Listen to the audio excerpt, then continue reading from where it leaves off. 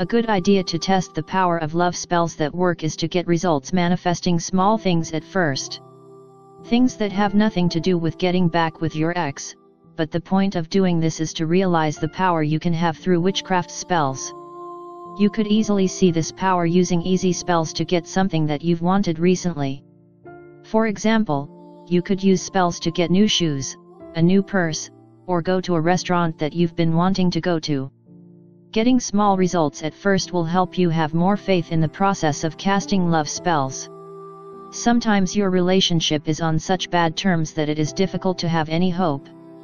But if you use love spells that work to get little things first, it will give you hope, because if it works to get you new shoes, it can also work to get bigger things, including getting back with your ex. Manifesting little things at first will also give you experience in casting love spells. You will get to know more about negative energies that prevent you from getting what you want and positive energies that allow you to get what you want. So here is how you get to manifest small things first by using your psychic powers. Step 1. Lay down on your bed or sit in front of your altar. Close your eyes and take 5 deep breaths. Step 2. Remember a moment where you got something that you really wanted. It can be a pair of shoes, a purse, or going to a place that you really loved.